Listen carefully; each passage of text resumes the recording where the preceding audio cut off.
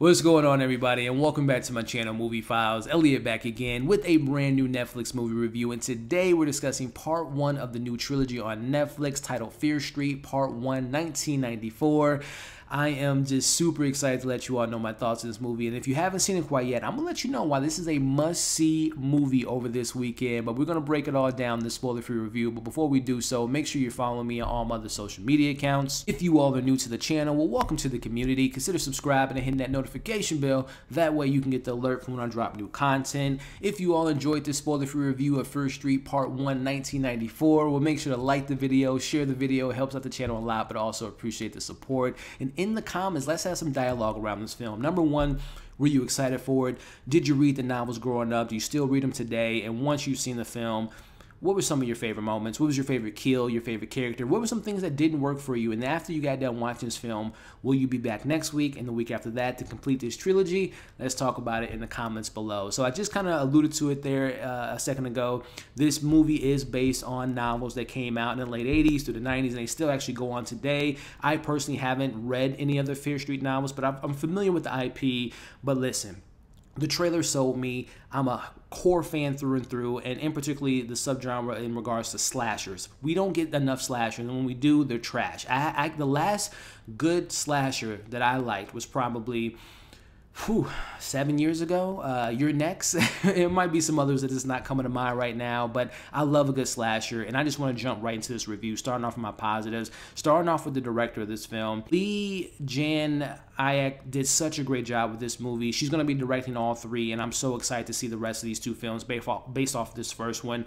She does such a great job at number one, 1994. It's taking place in the 90s, which I'm born in the 90s. So directors nowadays, they spend so, in my personal opinion, and not all the time, but most of the time, they spend so much time of like referencing the time period. Hey, Easter egg, reference, focus on this, that, music, soundtrack, all that stuff. They focus so much on that they lose focus on the story and the characters at hand. But Leigh does a good job at embracing the 90s, but making the story just happen to be in the 90s. There's, you know, we have Creep playing in the background by Radiohead. We have the grungy look. We have the computers. We have all the stuff that take place, you know, people tucking in their shirts, their jean shorts and all that stuff, but it doesn't rely on that to tell its narrative. So I appreciate the not over focusing on the time period, but appreciating the time period, because this is a slasher that takes place in the 90s, and some of my favorite slasher films take place in the 90s, a la Scream, which, listen, ladies and gentlemen, you ever been in love and you have love at first sight?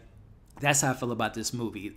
From the opening sequence, I was in love with this film because it pays homage to one of my favorite slashers of all time, and that is Wes Craven's Scream.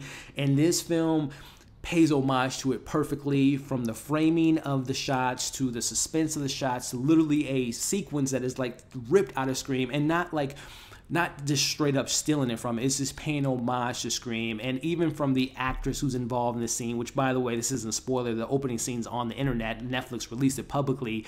Having Mia Hawke be in the scene, who, in my personal opinion, she's the most like recognizable actress within this crew, having her be the Drew Barrymore in the situation was just so perfect. And listen, when I say love at first sight, as we all know that's been in relationships and fall in love, there are some, you know, pet peeves, some things that I didn't really enjoy that I'll talk a little bit about later. But from the opening scene, I was just so hooked into this movie. Again, the direction was really there, the homage to the 90s, the homage to classic slasher films, and also something for me about horror films in general. It's the rush, it's the adrenaline, it's the thrilling aspects, but it's the characters that I really care about, because we all know, especially if you're a horror fan, you have those characters that you just want to see get, you know, hacked off within the first 5 minutes. They're just not good actors. They're just so annoying. But I have to say, for me personally, I really enjoyed this cast. Number one, the cast was casted perfectly for their age group, because I cannot tell you all enough how much I hate seeing YA movies and shows when they have a 16-year-old that looks like a 35-year-old, and it could be the principal of the school. But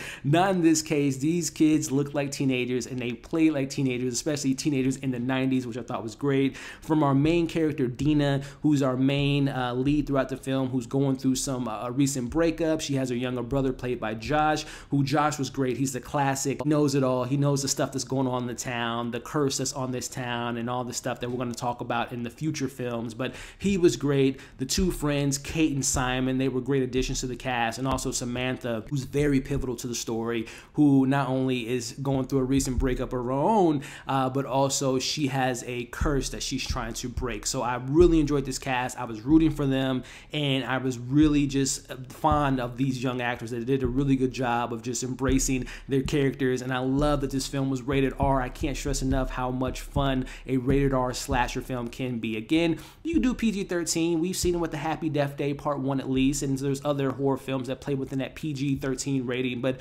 when you can get R, the blood, the guts, the swear words, and the situations that the characters are in, just makes it more organic and makes it more entertaining for me. So that was great. And I gotta talk about these kills without spoiling anything. I'll just say my favorite kill in the film, and I enjoyed all the kills by the way, but my favorite kill has to be in the grocery store, and I'll just kind of leave it at that. So great cast, great kills. There's multiple villains throughout the film that you can see in the trailer, from our skull face killer to our Jason Voorhees killer to our ghost killer, and just the whole setup of what this film did such a great job at. It's setting up the next films, from characters like the sheriff, characters like some background characters. You know, there are setting up the seeds for the next one, which I believe is going to take place in a summertime camp situation, very Jason Voorhees, and a character that we meet in this film, which I can't wait for. But it sets up the next two so well. So again, I can go on and on about the production, cool soundtrack, really fun time, very entertaining, some awesome kills. But let me talk a little bit about my criticisms.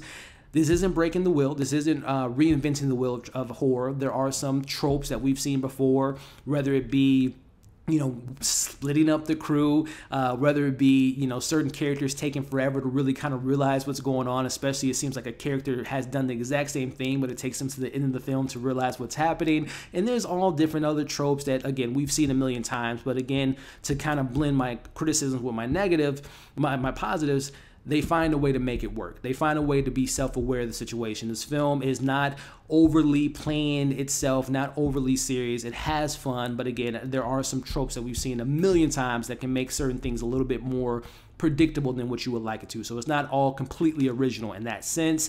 And then my only criticism, the film clocks in right around 1 hour and 47, 1 hour and 48 minutes. I feel like the film would have been perfectly positioned if it was just an hour and a half. So it's not that they wasted time in the film, but I just feel like they could have probably slimmed about 10 to 15 minutes off. There's a particular part in the second half of the film involving cleaning of the body, and there's also a particular part towards the back half of the third act, which just felt like it kind of went on a little bit too long. So if they could have slimmed about 10 minutes off, it would have just been perfectly paced. But those are my only criticisms. I mentioned most of my positives, so before I give you my overall thoughts on my score, again, make sure to like, share, comment below, subscribe to the channel if you haven't already. Overall, Fear Street Part 1, 1994 is the Netflix gem that I've been waiting for. I am a Netflix watcher, and you all know, because I review them as often as I can, a lot of Netflix movies are borderline mediocre or trash, but when every now and then Netflix hits you with a gem, hits you with something fun, entertaining. This reminds me, I had so much fun this film. This is probably the most fun I've had in a horror film in such a long time. It plays in that kind of that vein. If you all have seen, this was like 3 or 4 years ago, Babysitter on Netflix. It kind of has that same vibe where it's just fun, energetic, fun characters, interesting characters with some awesome kills. So with all that being said, Fear Street Part 1, 1994 is going to get a 4 out of 5 for me. I can't recommend it enough. I can't wait to rewatch this film, and I cannot wait to see what the next one has up its sleeve, especially the setup and the trailer that we get in this film, as well as the last one, 1666, which really kind of sets up this first one. Again, this is such a fun film, and kudos to Netflix for doing this weekly, not dropping it all at once. So I can't wait to explore what they have up their sleeve next week and expect a review for that film. So that's my thoughts. Again, 4 out of 5. Highly recommend it. Slasher fans, horror fans, you're in for a treat if you haven't seen it quite yet. So you got my thoughts on the film. Again, if you stuck around to the end of the video, I appreciate you all. Again, make sure to like, share, comment, subscribe, hit the bell. That way you don't miss any other content. Hope you all have a great 4th of July weekend, and we'll see you in the next video.